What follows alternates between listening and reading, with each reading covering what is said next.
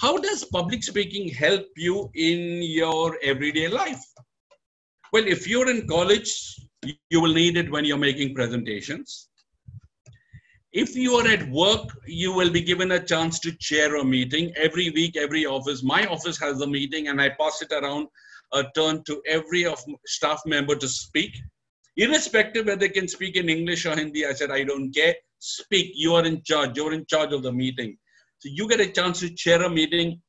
You get a chance to introduce a guest speaker. Another very interesting thing for the youngsters out here and for those who are in business, there is something called elevator pitch. I'm sure many of you know what an elevator pitch. So the time it takes for an elevator to go from ground floor to the 14th or 18th or 20th floor, probably the time when we go back to the elevators, you will be in and you will get a person walking in who you would like to connect, or you would like to say hello to, or you would like to pitch your business to, and he happens to be in the same elevator as you are, and there are 10 or 15 others. So you have those 10, 15, 20, 30 seconds to pitch to that guy. What will you pitch? Hey, that's when your public speaking skills come into place.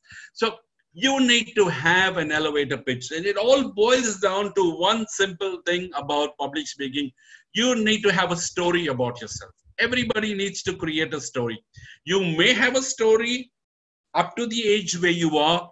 I am 52. I have a lot of things to tell a story. I can't tell my story in 3 minutes, but I have to create a 1-minute story about myself.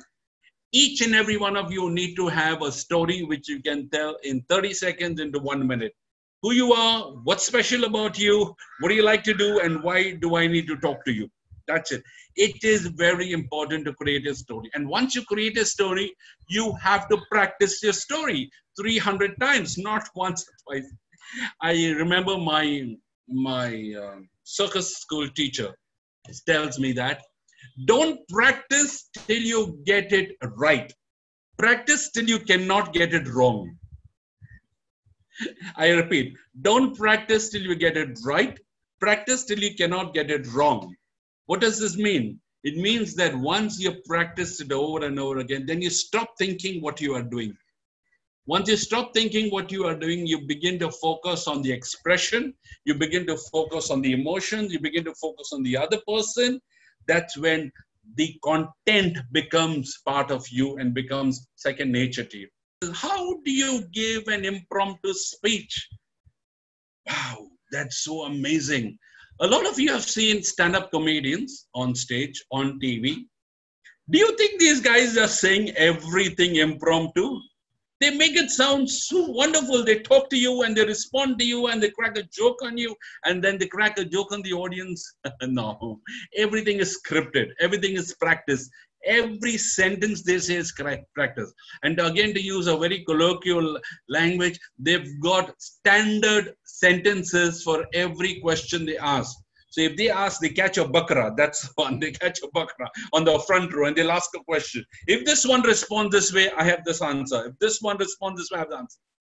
The idea I'm trying to make you understand is it is rehearsed, it is practice, nothing is spontaneous. Again, a great writer said, to give a spontaneous speech, it takes me 3 weeks of practice. So you practice so well that your speech becomes spontaneous. Hostile audience. An audience will only get hostile if they boo you. If they boo you, then you better go away. Why would an audience get hostile? Unless you're in a classroom and throwing chalk and paper balls at you. But you would have to explain to me about hostile. So generally audience, this is my experience of speaking. When I go up on stage, 98% of the times, the audience wants me to succeed. Now you guys are talking about audience attention, hostile audience, when the audience is not listening to you. That is in your environment in college, where people just boo you for make fun of you just to have a laugh. It is not in the real world. In the real world, if somebody calls you up to speak, they are paying you to speak or they're spending time to listen to you. Like for you, you are spending time to listen to me. You will not switch on your microphone and make the noise. No, you want me to succeed. You want to listen to me. And that is real in the real. 98% of the time, your audience wants you to succeed.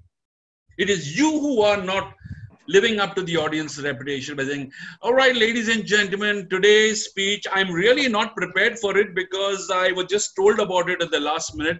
Well, how much time do I have right now for this show? Well, I do hope you enjoy my lecture because I don't know whether it is appropriate. You are called to speak. Speak up. Why are you giving excuses? Why are you putting ideas in your head and not listen to you that you are not prepared? Who knows? So that's one of the important things I've seen. One of the best speakers come and like, before you start the speech, yeah, forget it. Let me get onto my phone. This guy's told me he's not prepared, so I'm not interested. So you see how you can create your own graveyard before you speak. How to sound clear on the phone. Okay, coming back to the phone. One of the easy things to sound clear is to speak slowly. To speak slowly and speak aloud. When you speak so soft and you're speaking so fast, you will not be heard. You got to speak slowly and you got to speak aloud. So the other person hears, and whatever bandwidth gets blocked, you can speak slowly. All right. What do you do when you forget your content on stage? So this is my secret weapon. Prep. P-R-E-P. What does prep mean? Prep means you prepare, but it's also a short form for prep. P for point, R for reason, E for example, and P for point again. This is what I learned 25 years ago when I attended my public speaking class, and it still works. State your point. You have a point. Stick to 1 point, not to 3,000 points. 1 point. State a point. Give a reason for the point. Why have you stated the point? Give an E for example, an example why you stated the reason for that point. And then state your point once again. The point, reason, example, point. That itself can be a 35-minute speech.